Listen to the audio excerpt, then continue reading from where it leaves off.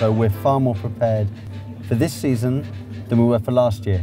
However, every team's made improvements. Every team's going to be thinking that they've made a big stride forwards. So I really don't know what to expect going into the season. It was all new to everyone because it was a Generation 2 car for the first time, so no one really knew where they were. Throughout the season, I think we made some big steps and we did a really good job. And maybe with a bit more luck, we were fighting for the title till the end.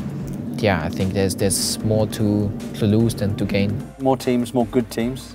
So Porsche and Mercedes obviously coming into it. It'll be exciting, you know, 24 cars on the grid. Sometimes that's going to feel really, really crowded out there, but hopefully if you're running at the front, it doesn't feel too crowded. I need to win races this year.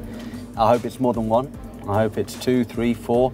I want to have my name on that trophy at the end of the season that has sort of evaded me so far. Formula E in general has been very competitive. A lot of drivers and teams can win races. It's really a game to stay out of trouble and to keep on scoring points even on bad days. It will be more interesting, it will be more demanding on the team itself. It's more like if you see a gap, you should go for it. I'd say this is the most stable the team has ever been.